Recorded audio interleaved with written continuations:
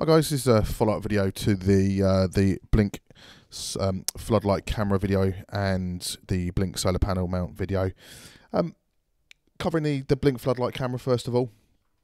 It seems to be working well. I only had one minor problem where for some reason the system stopped recognising the floodlight was actually there.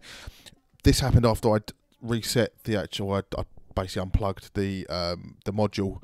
So I think it might have had something to do with that. All I had to do was go back in and just basically play around with the floodlight in the application, and it started to work again. Basically, I had to toggle on the light activation by motion toggle, and that came back. Currently, the batteries inside the floodlight are sitting at 78%, so that's a month. So looking at that, we should get around 4 months. Battery life for those, and it is getting quite moderate use, especially at night whenever a couple of foxes going through the garden. But yeah, so that's good. Moving on to solar panel mounts. As I mentioned in the original video, I've got one in the back garden and one in the front garden.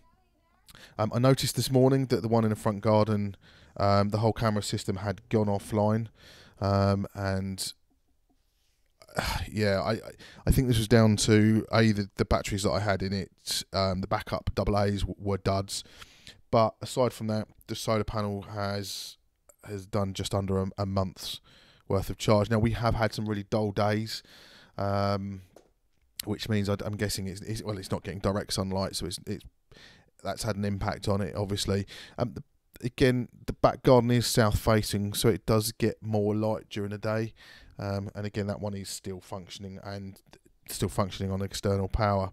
So at the moment, it's I suppose 50-50 in terms of my impressions of them. And what I'll do is I'll probably do in a couple of months' time after Christmas, early sort of January, I'll do another follow-up video on how we're getting on.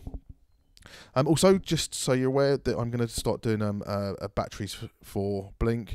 The porch camera I've got, it gets fairly high usage, so I'm going to be testing a series of Lithium AA's to see how we get on.